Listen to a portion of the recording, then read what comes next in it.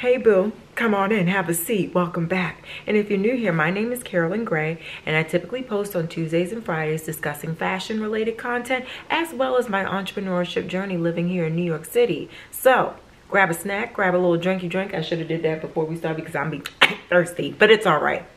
We're gonna get through this. We are going to discuss 2023 fashion trends, the ones that I will partake in and the ones that I will say no thank you to. No thanks. Yes, I know everyone's doing this video, but listen, you need a little perspective. Ain't no wrong with some perspective, some different ones. You know, everyone has an opinion. Okay, so I'm just gonna share mine real quick. I'm gonna keep it kind of short, as short as possible, because there's a lot. There's a lot, and I have a lot of notes here. Okay, so the first one I'm really feeling, sequins. Sequins everything, and I'm talking about big sequins, little crystals. And some people say that the crystal thing is on its way out, and I don't agree. I think we have been feeling super dusty for the last 3 years of this pandemic, and we are ready to shine. We're ready to come out of our shell, and we are ready to be glittery all over the place. Our souls and our outfits are going to be glitter, and I'm here for it. I'm partaking in that. Full throttle. I'm wearing sequins. It doesn't matter if it's not a holiday. The holiday is that I'm alive. Agree? Yeah, I know you do. Okay, the next one that I'm feeling is maxi length. I don't know what it is. You know, and I was really into it when it was out during the early 2000s, you know. I was rocking my long maxi skirts at my art camp, playing Spice Girls. Yeah, they made me scared of Spice because I was the only black girl at the camp at that time. But I love a good maxi length. It's just something really regal about it. It just makes you look so much taller. It makes you look so put together. It's giving Morticia Adams, like, especially if it's in all black. And still the midi length is still going strong, but maxi everything is what we're seeing the most right now, and I'm loving it. And it makes me feel like I should keep holding on to those lengths even after it's out of trend, because obviously it's going to come back around. And I do feel really good when I'm wearing maxi length, especially skirts. I have a couple of long black skirts that I'm just like in love with. I'm going to try and find some and tag them below, so you can check them out for yourself. And don't be afraid if you're, you know, if you're a petite little thing, you know, ain't nothing wrong with little petite action. You can still wear maxi. Just have it hemmed and tailored to you, and it'll be perfect and make you look taller anyway. The next one that I'm really feeling is, and I've always loved this. I've always loved this particular style. Sheerness. Yes, look at my skivvies. You don't need an x-ray vision. You could just look this way. I don't care. I love my skivvies. I'm into it. I'm here for the sheer. I'm here for all of it. I'm here for, I don't like it on the bottom part of my body. I like it on my upper, like waist and up. Okay, but if we're gonna do lower body, then, you know, I want a little bit of a booty short situation, so I'm covered there, and then you can sheer the rest. But I'm really here for it. You know, just seeing that all over the runways during the spring 2023 shows was just, I was really feeling, especially the Prada skirts. Yeah, I really like those. Will I buy that? No, not with my budget, no. But I do like them, and I'll probably get a dupe. The next thing, I mean, if you watched one of my last videos regarding my closet, which some of y'all came from me a little bit, like, okay, yes, I did a purge last year or the year before, whatever, and yeah, it may look like I didn't do anything. I have a problem. Why are you here judging me? I don't judge you in your closets, right? Okay then, yeah, it looked like I added a lot, and I took a few things out. And that's where we're going to keep the conversation at. But don't come up in here judging me because my purge didn't stay the way it was supposed to. I evolved, and my closet evolved again. But anyway, y'all would have saw that Cargos had its own little section on a shelf. Yeah, that's right. Yeah, I love a good cargo moment. I love cargos before it was even a trend at this point. You know, I think cargos are just a staple. High waist for me. For me, I love a high waist cargo. It gives safari chic. I'm loving the wide leg cargos as well. The baggiest cargos. I'm not sure if I love the distressed cargos that I've been seeing, like Attico put out recently, but I love me a good cargo. I have a lot of cargos. And you know what's funny? I have to eat my words. Last year I said, you know, that low rise was a big trend, and it still is. It truly is. Like, they're really trying to dismiss high rise, and I will never let go of high rise. But I said that I wasn't going to adopt the low rise trend, and by default and by choice, I have adopted the low rise trend. And what I mean by that is I've lost a lot of weight over the last year due to a few things: stress, change in diet, because I found out I was allergic to many things that actually caused bloating for me. So if you know, go to your doctor and get a panel done real quick, because I thought I was allergic to gluten, and I wasn't. I was allergic to a lot of other things, including corn. And I love corn. Can't eat that shit no more though. I really can. But anyway, I found out I was allergic to several things, and ever since I stopped eating them, I lost a lot of weight. So I dropped the weight in the beginning of last year because of COVID. I got a stomach virus, dropped a lot of weight. And then after that, I found out about my allergies, and I've dropped a little bit more, and my weight was consistent. And then later, at the end of last year, I dropped like a couple of more pounds because of stress. So now I'm going to start my new fitness journey on just building some meat on bones, you know what I'm saying? But literally, because of the weight that I lost, a lot of the pants that were once high rise for me are really cute low rise. And you know, I'm not mad at it. I'm eating my words. Like, it's fine. I said I wasn't going to adopt it, and I definitely did. So maybe never say never when I get to my no thank you list. But low rise cargo, I'm not mad. Low rise anything, actually.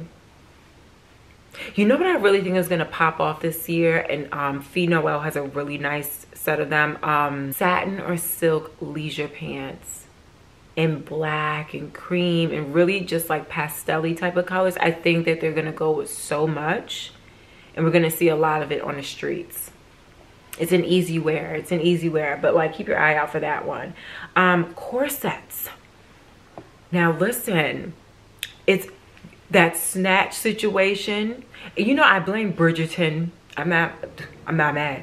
The Bridgerton show, oh my God, that series, the Regency era, that era of clothing, of course we're seeing it everywhere, like corsets, all that décolletage all hanging out and stuff like that. That is the Regency and Victorian, all of that. So we're gonna see a lot of snatch waists all over the place, including myself, because I definitely have partaken in that corset situation. I'm here for it. I mean, listen, and it doesn't have to go with, you know, these big old skirts going on. No, I'm feeling it with a pleated trouser, like a menswear trouser.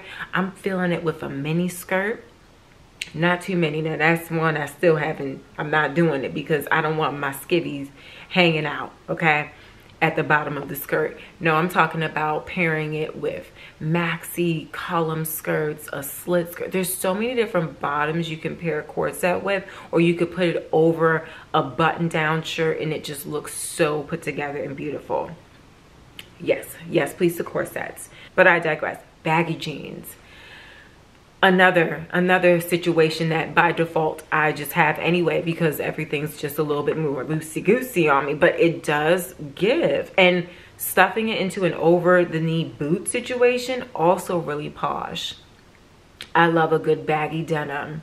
I really do. Because, you know, I don't want to be all tight. I don't want to wear tight clothes all the time. Like, if I want to, I'll put on a good legging, right? I'll put on a good bodycon situation that isn't too stretchy and tight, right? Something that just gives a little bit more, that has a little bit more softness to it.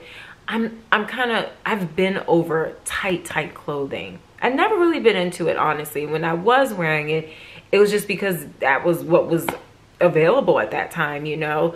But yeah, baggy jeans with a platform boot. Yeah, platform sandal, a little Jill Sander moment, a little Marnie. Yeah, a little tank top. Not them expensive ass tank tops though. I'm good there. But you see the vision. Okay. Also tailoring. Now, pleated, darted, just tucked at the right point around the waist, at the right level of the ankle that you wanted at. Like, tailoring to me is regal. When you have something that's tailored to you, it's luxury. Blazers, oversized blazers, all that, everything that just has a tailored touch to it is definitely going to be something that I partake in. That's a trend this year. I think it's a trend that is a consistent trend. It's a classic situation that they're calling trendy, but it's consistent. Oh my God, heavy duty leather. Y'all know I have like an older rag and bone, heavy, like almost patent leather jacket. I love that. I love an old school distressed, big old motorcycle, doofy looking ass leather. I think hardcore leather is so cool. I'm not feeling like the Miu Miu leather bags that are out that look like a lot of pockets and distress. It just looks like a lot of Y2K complicatedness. But I do love a heavy duty, huge leather jacket. Like, you belong in a motorcycle gang. With distressing especially. And yeah, is that all on my yes, I'll partake? I think that's all. Now, when it comes to the no thank you list, it's a little bit shorter, and I've already touched on a few of them, but those tank tops, the Loewe stamp, the product, $300 to $500 to $600, girl. And here's the thing, it's white tank top. So it's like, for me personally, for black women, we have makeup that is brown. Our skin, like, at the end of the day, like, if we're sweating a bit, like, our skin, like, we sweat in color sometimes. I'm not staying in an expensive ass white tank top. No, absolutely not. I will go with the Hanes version. Thank you very much. I'm not buying a stamped logo tank top for $400 to $500. Absolutely not. As much as I love those brands that have them, I just think that that's not the smartest thing to do. I mean, unless you're able to buy like 10 at a time, because having to dry clean something like that, like, come on, one and done. I'm not doing that. I'm not gonna wear something that I know I'm gonna stain really easily and be pissed off about. Something that's like a lingering stain that the dry cleaner can't really get out. Like, no, I'm not doing it. I think it's a waste. Love it on other people for the photo, but like in real life, baby, no. Ballet slippers. You know, listen, I'm a baller at heart. Like, I play basketball. My mom tried to make me do ballet, and I was like, girl, I don't like it. I'm uncomfortable. This tutu ain't for me. If you want me to go to these classes, give me some candy, because girl, this ain't for me. I've never been a ballet girl, but I love ballet aesthetic, which is gonna be like a big deal, I think, throughout this year again. Like, Miu Miu did it last year. I think we're gonna see a lot of it again, but especially the ballet slippers. Now, I'm not totally against like maybe a Margiela tabby ballet slipper. They're cute, but like, and these are hard to find. The Miu Miu ballet slippers with the straps around the ankle, they're a little bit harder to find, and I'm open to trying them. But honestly, I feel like the feet that I have, no thank you. I think that they're gonna hurt my feet. I already have bunions. I don't need no extra situations with my feet. I feel like it's just too damn flat. Not for these New York City hard ass streets with sometimes cobblestone.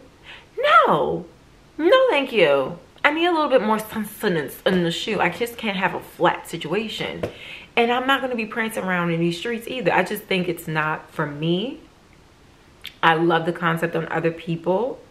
And even though I love other areas of the ballerina-esque situation, like really beautiful, creamy sweatpants and like the wrap tops and like some of like the arm warmer situations, I'm here for. But for the ballet slippers, no.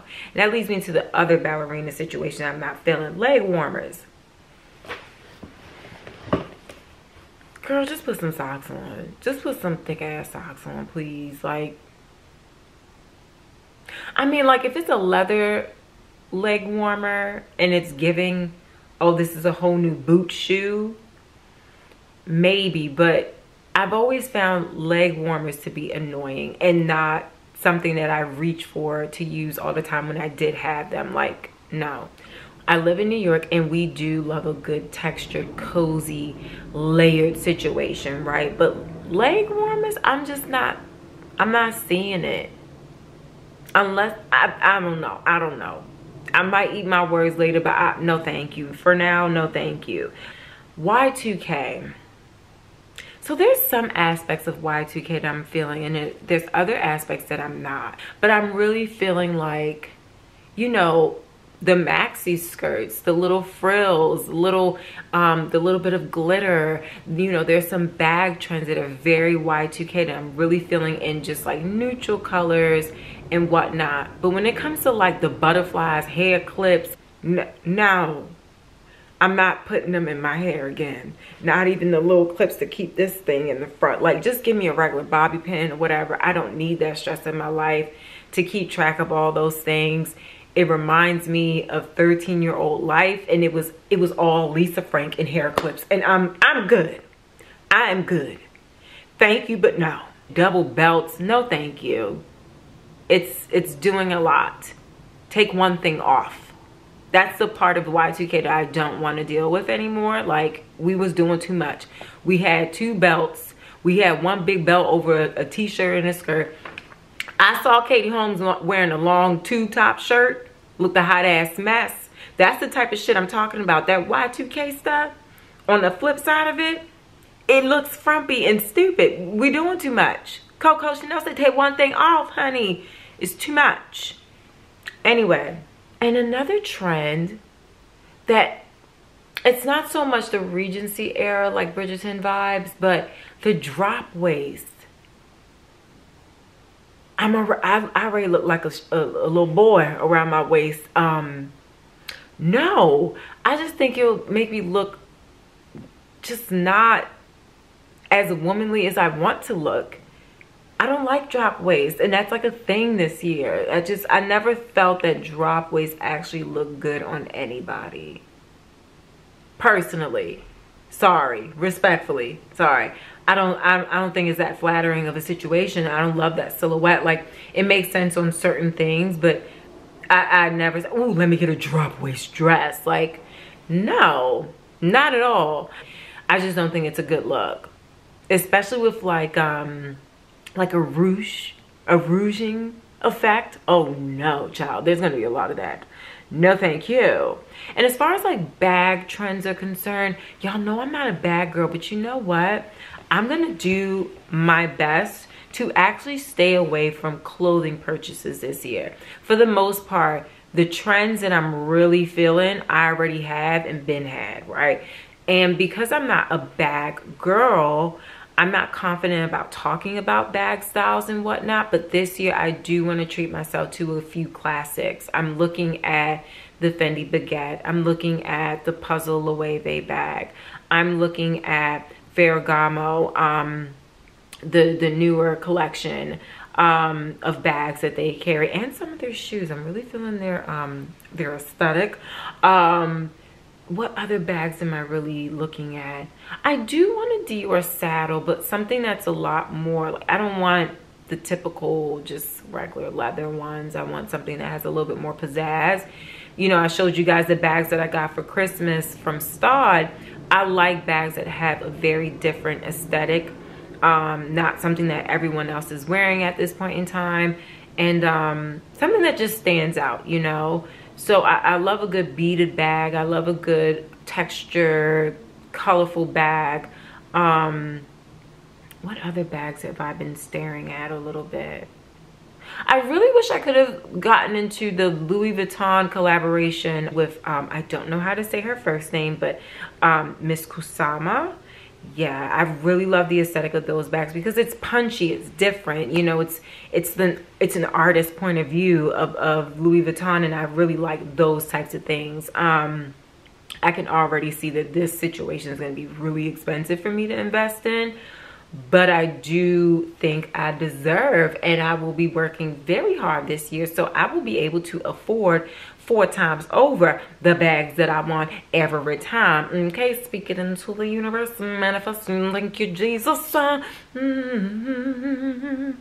But anyway, yeah, those are the bags I'm really into. I want something that will stand the test of time and not depend on having to come back on a trend that, you know, is cyclical and comes back like 30 years later. No, I want something that is going to be a consistent forever bag. You know, Prada has beautiful shapes like that. I will partake in that, in something like that too, but maybe just in a certain color or a certain leather texture or something like that. But yeah, I'm gonna get into bags this year. I don't need any more clothing things. I don't need any more shoes. Well, actually, shoes, let's discuss shoes real quick. I actually do think I don't need any more shoes at all, actually, right? But I have an abundance of quirky shoes, very conversation starting type of shoes.